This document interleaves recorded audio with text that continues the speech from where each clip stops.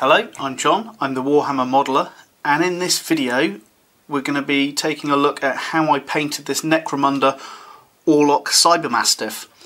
I'm going to go through the techniques that I used to paint this. They're not that complicated, but I'm going to chat about how I did it and go through those processes. I'm also going to chat about how I do my quick Necromunda bases. So I'll be painting two different things in this video. So I have a Necromunda base, it's the 25mm one, and I also have a part of a Cyber-mastiff that I've put on this little stand to help me paint it. Let's just move this guy out the way. What you'll see with both of these, I've given them a light prime, and then I've done the first part of the painting. On the base I have used Citadel chainmail for the silver section, and for the Cyber-mastiff I have used the lead belcher. Very similar colours, one lighter than the other. Reason why I've done this is so I've let that dry fully so I can then just get straight into the painting of the rest of the item. So the first thing that I want to do, whenever I paint any objects, I always start with the lowest kind of section in the model. So in this case, all of the metal, which is the bones of the model, I've done that first, then it will be the skin on top of that and so on. And if there were any other details, I'd build up on top of them. So the first thing I want to do is tidy up the skin. The first time I ever put paint on a model, I don't worry about being tidy. So in this case you can see I've got silver all over the place from that lead belcher paint. So what I want to do now is put another coat of white onto there. I'm going to be using the Corax white. So what I'm looking to do, I like to paint things quite quickly, so I'm not worried about going over sections. I can always redo them later on if I paint over something I don't mean to. I tend to paint to what I feel is a good gaming level first, and then if I want to take it any further afterwards I can add more details, more colours and that kind of thing. So I always aim for just that kind of a level that I'd be happy with on the table, and then if I want to make a more of a statement piece I'll add to it and add more detail. And it also depends, if I like the model I might just continue to add more details and so on.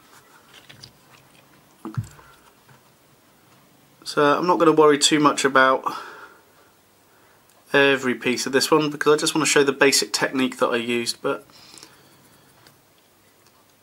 let's just get some of that on there. So I've gone and tidied that up now with a white coat. While I'm letting that dry, I'm going to tidy up and put the first coat of paint on the other section of the base. So for that I'm using, in this case, the Codex Grey. It can be any colour you want for these bases. I tend to use this grey or a lighter grey. I'm just going to throw the paint on here. And this is the thing with this, I'm not too worried with these about being too tidy. What I tend to do, the first block colours of paint I get onto a model, I just throw them on. I can always tidy them up later on. I may not even worry about tidying them if it adds to that finish on the model. Just a slight bit of randomness and wear seems to come through when you're kind of not too worried. So nice and quick. And now I'm just going to sit that back and let that dry. So although this hasn't fully dried because it's only been a very short amount of time, I can get my inks that I want to use over the top of the silver to create a bit of depth and definition. Now it varies when I start painting things like this, whether I highlight any of this, whether I do any dry brushing or so on. I might add different layers of colour to this before adding the inks, or I might add the inks and then add a little bit of colour afterwards. It varies, but I really like using inks just because of the kind of the thinness of the colour. You can build it up over different layers. To start with, I'm going to use Nuln Oil. So all I'm going to do is over the lead belcher, the silver, I'm just going to paint this on. And I actually use quite a bit. Things always start to look nicer when you throw a lot of Nuln Oil on. Not forgetting the back. So that's the first bit there. I'm not too worried if it goes over onto the white slightly at all. But I'm just putting that in on that place. Let's do it along the spine. So this is quite nice and easy as I put that on. Now if you put too much on, like I've just done there, we clean the paint off our brush and then we can draw out that ink and then paint it back on. So don't worry if you put too much on, you can always pull it off with the brush and then add it later on. So, let's not forget these little bits on the back here. Now I like working with inks quite a lot. I build it up over many different layers. So you'll see with this one that I did, the legs themselves only had the one coat of lead belcher and then the Nuln Oil on top. Then I might add a little bit more and just build up the layers in certain areas to get it darker and so on. But what I want to do now is start working on the kind of the raw skin areas around the model. And to start that, I'm going to use some Bal Red or whatever equivalent red wash Citadel do now. And all I'm going to do as I load up my brush is I'm going to run along the edge of where the silver sections are, and I'm not going to worry too much about creating too much kind of in one area. I'm just going to dab it on and then the same around on the leg. And I'm not worried if I go too far over the model in any place at the moment. Just bring that round here. The way that I did these, it doesn't matter if you accidentally get any ink in other places, but what I will do is I'll just put a little bit down on the edge of the leg there and some just underneath. So what we've now got is a little bit of ink built up just there.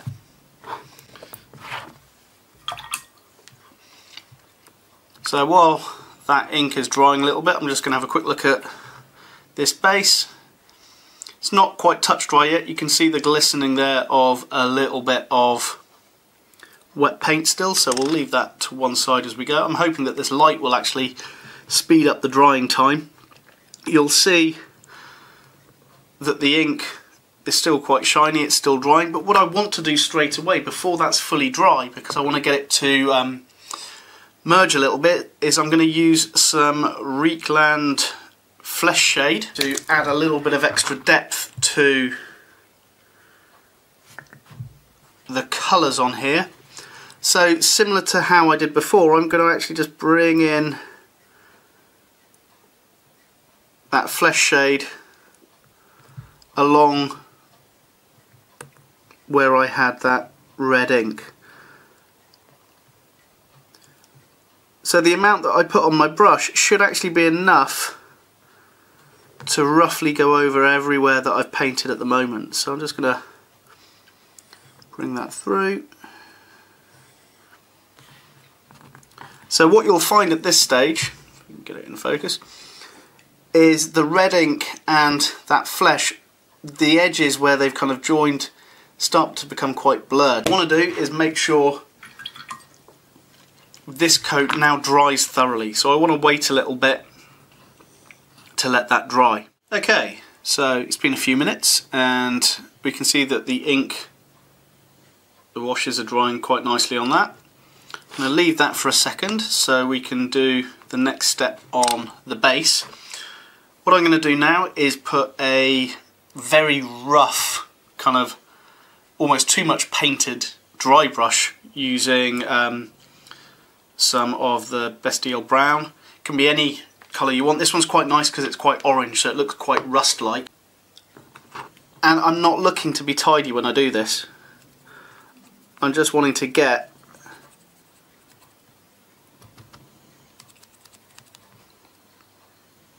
paint onto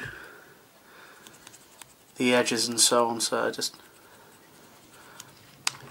roughly put that in, get a bit more paint.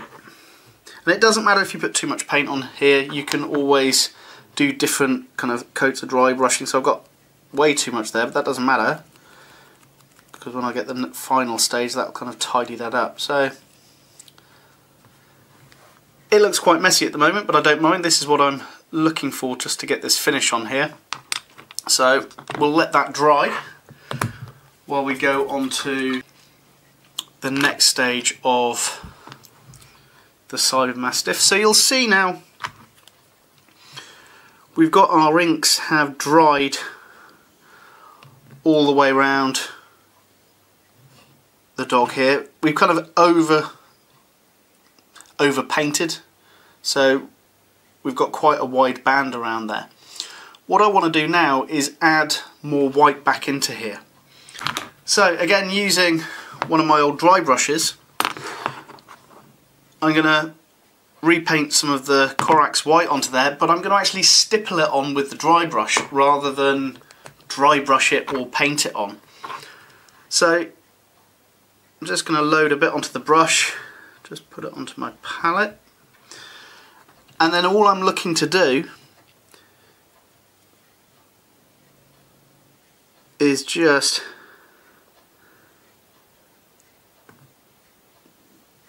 dab this in. It's actually, without realising it, I've put it on my palette and it's added a bit of the colour of that rust brown, but for now I'm not going to worry about that.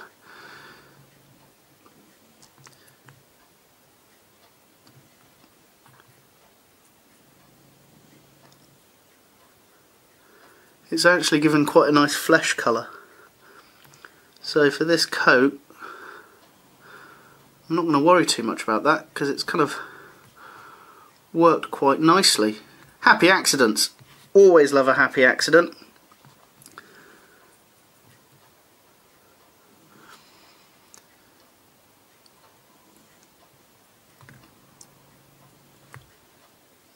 So as I put this in, so it's actually quite a nice colour. Quite happy with that.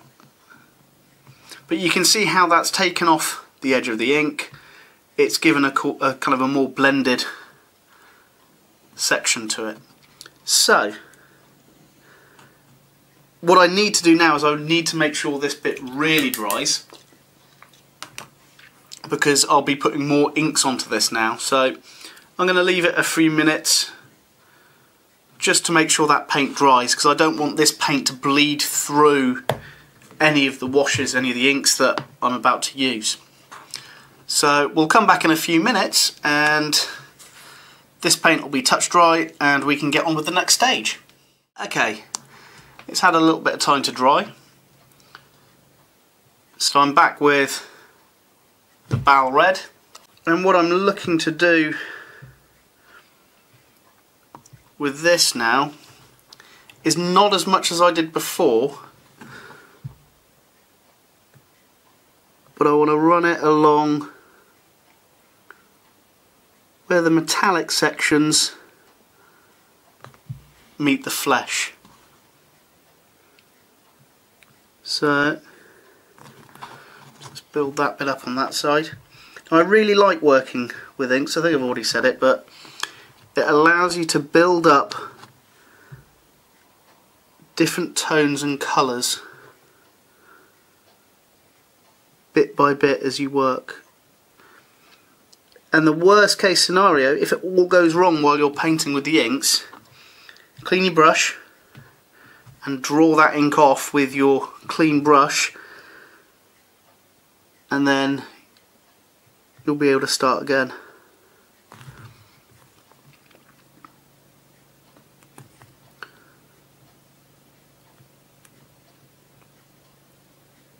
So although there's not going to be a leg on the back here, I'm going to paint that up as well. So what I'm looking for with this is that kind of a really raw flesh to metal section. So as I build that up slowly, so what I am going to do, I'm going to add a little bit more white to the main body section. There is, doesn't really come out on the camera, oh it does come out on the camera, there is a line here of the ink underneath. I just want to blend that out slightly. So I'm not going to worry about the dry brush now, I'm going to use just my normal brush and back with the Corax White. I like the Corax White, it's a very heavy pigmented paint, so it does allow you really good coverage of other items when you put it on. And what I'm actually doing, rather than brushing it on, I'm stippling it on in a similar way to how I added it originally with the dry brush.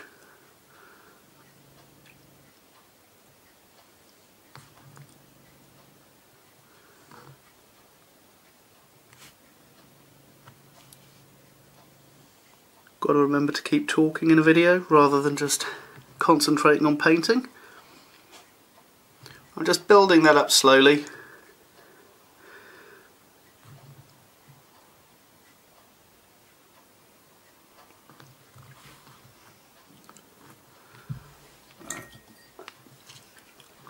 Just blend that bit in a bit.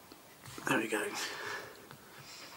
That's better, that's more like what I'm looking for. So, at the same time now as that's drying and the red ink's drying, I'm going to get the Nuln Oil and I'm going to put another coat in certain places on the metallics again.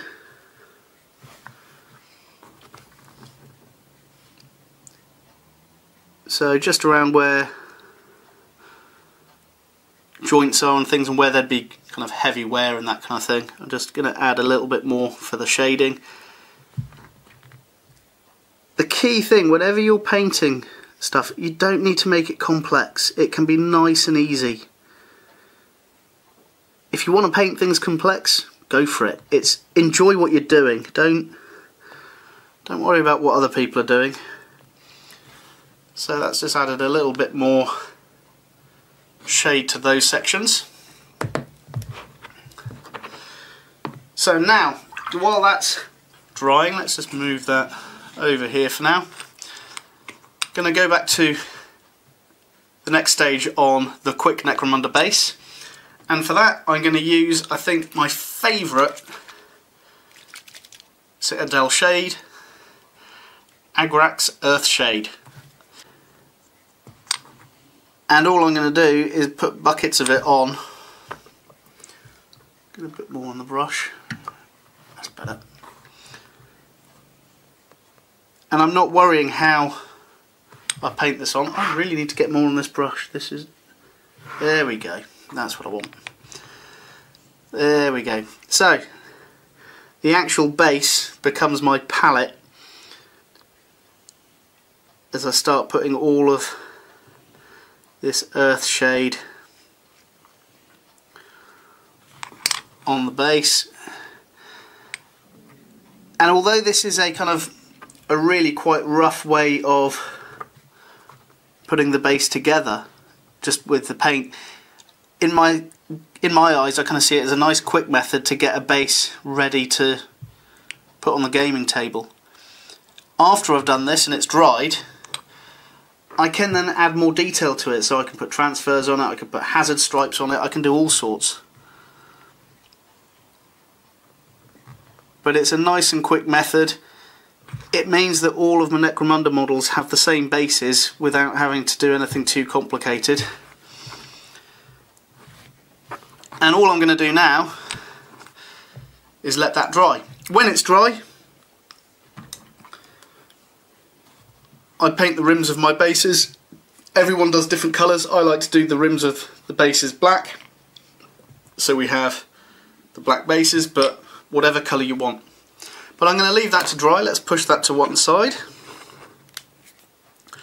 and bring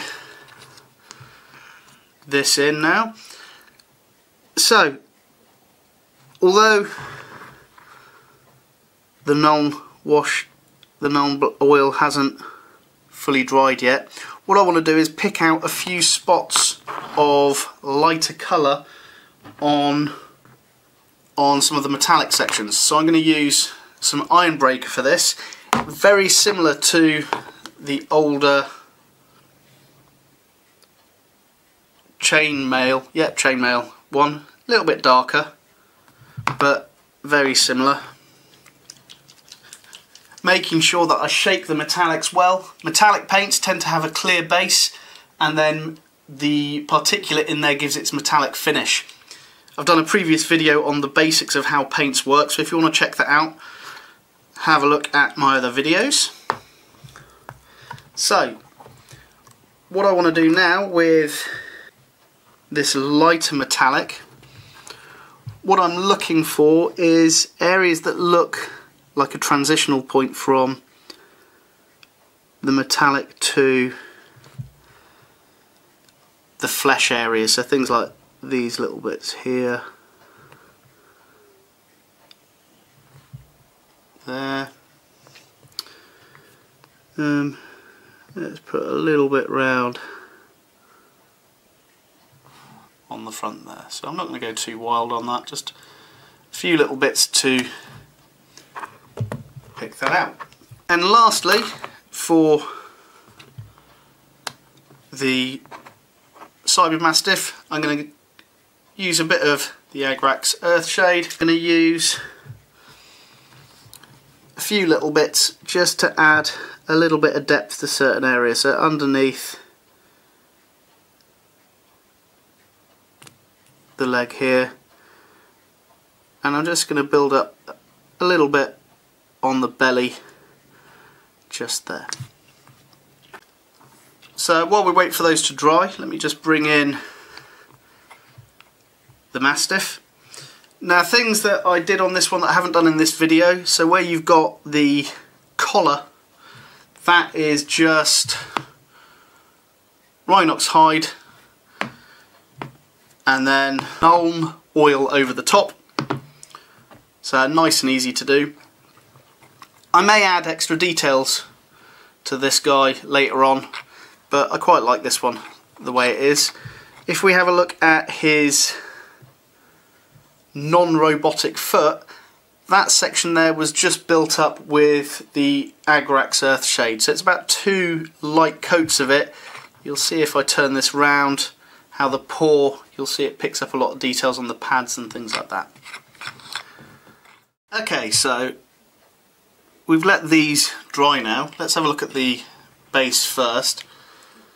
So you can see, well, there's a little bit of it wash still drying in there, but this is how I do my bases, nice, quick and easy.